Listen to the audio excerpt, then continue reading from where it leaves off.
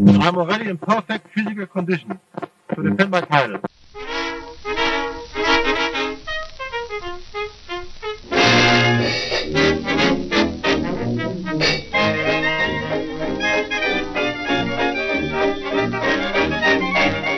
Max Schmeling was a German boxer who was born in 1905 in Klein-Liskow in the Prussian province of Brandenburg, the son of Max Sr. and Amanda Schmeling.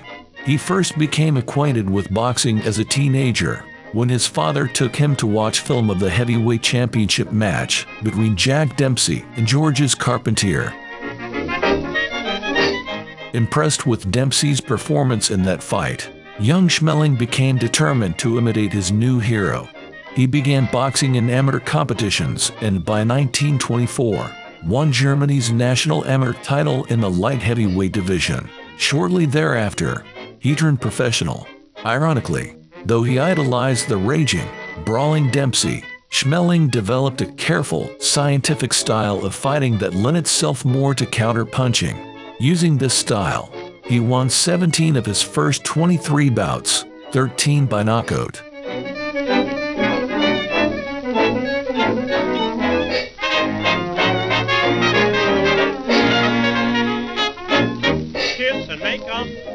In 1925, he got into the ring with Dempsey, who was then still heavyweight champion of the world and was touring Europe.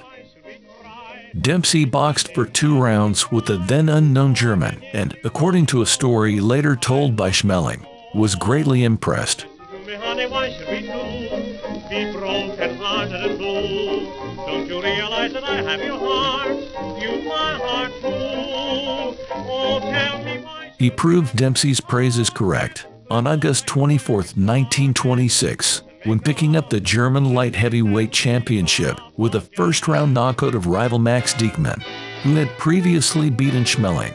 The next year, Schmeling won the European Championship by stopping Ferdinand Delarge in the first boxing match broadcast live in Germany, after defending both titles against Hein Damgoergen.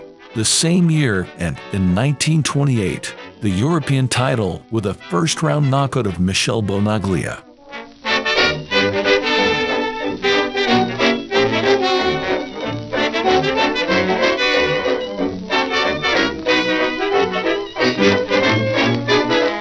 He secured the German heavyweight championship with a points victory against Franz Diener and decided to chase bigger fights and bigger purses in the United States.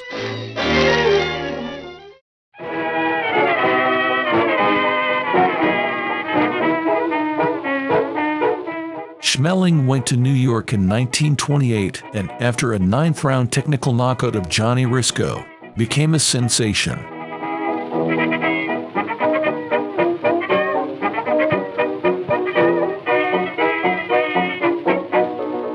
He became the first to win the heavyweight championship by disqualification in 1930, after opponent Jack Sharkey knocked him down with a low blow in the 4th round.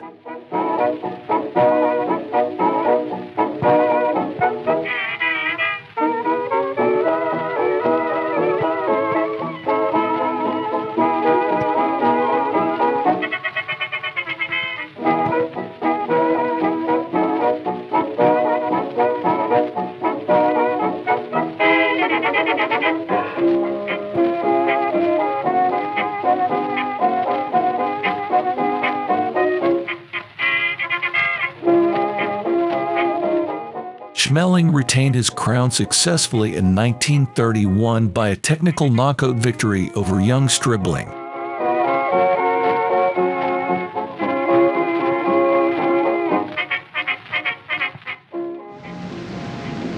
Do you think you possess the hand that'll win the fortune? Well, Jim, I don't know. I hope the best man wins.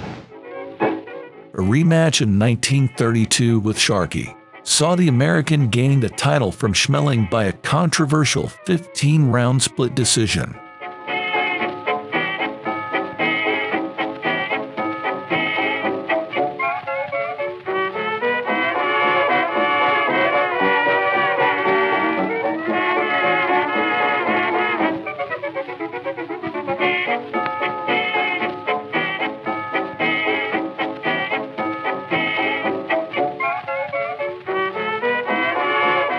In 1933, Schmeling lost to Max Baer by a 10th-round technical knockout. The loss left people believing that Schmeling was past his prime.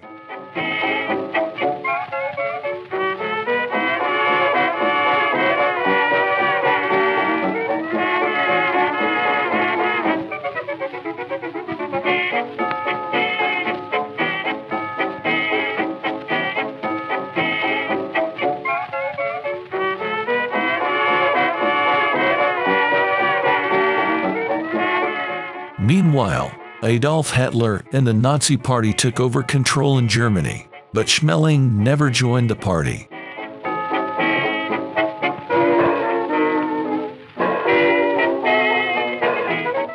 The same year, he married Czech film actress Aniandra.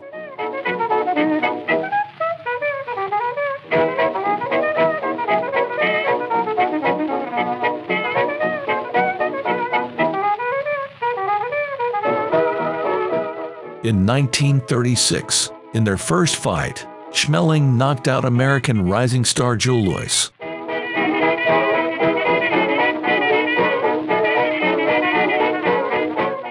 Hard right and left to the jaw. He has puffed up Louis's left cheek, and Louis is down. Louis is down, hanging to the rope, hanging badly. He is a very tired fighter. He is blinking his eyes, shaking his head. The count is done. The fight is over. The fight is over. And Schmeling is the winner. Louis is completely out.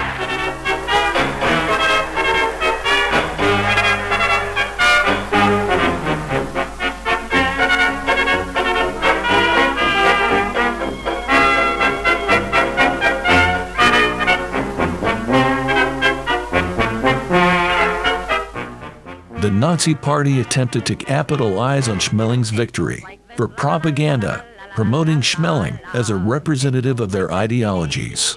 Schmeling was hailed as a hero on his return to Germany. Max had figured that by defeating Louis, he had earned a right to fight Jimmy Braddock for the title. Jimmy is a very fine gentleman and a great fighter. I admire him very much. And I hope on the day of our championship, the best man will win. But machinations behind the scenes and anti-Nazi protests in New York made the matchup unpalatable to the American audience, placing him as the #1 contender for Jim Braddock's title. But Louis got the fight and knocked Braddock out to win the championship in 1937. And it goes. Schmeling finally got a chance to regain his title in 1938 in the rematch, but Louis won by technical knockout in the first round. It goes like this, got a bottle of vodka, ba-da-bum.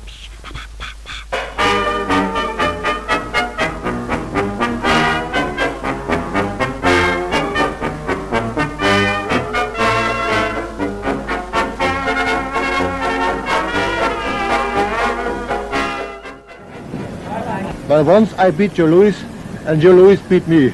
Now we're even. And I hope the next time we meet again, I'll beat him again.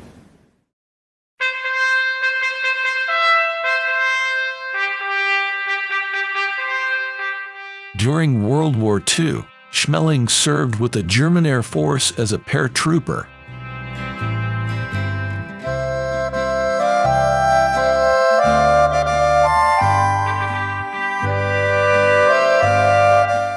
Long after the Second World War, it was revealed that Schmeling had risked his life to save the lives of 2 Jewish children in 1938. Max's last fight was a 10-round defeat by decision to Riedel vote in Berlin on October 31, 1948, 24 years after his professional debut. His professional record was 56 wins, 10 losses and 4 draws, with 39 knockouts. He was the last German heavyweight champion. After retiring from the ring, Schmeling purchased a Coca-Cola bottling and distribution franchise in Hamburg in 1948, the first in Germany after World War II.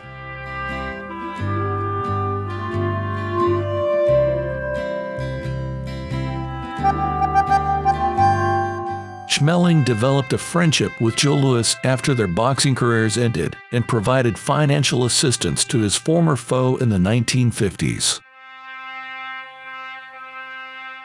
He also paid for part of the funeral arrangements when Louis died in 1981 and was one of the pallbearers.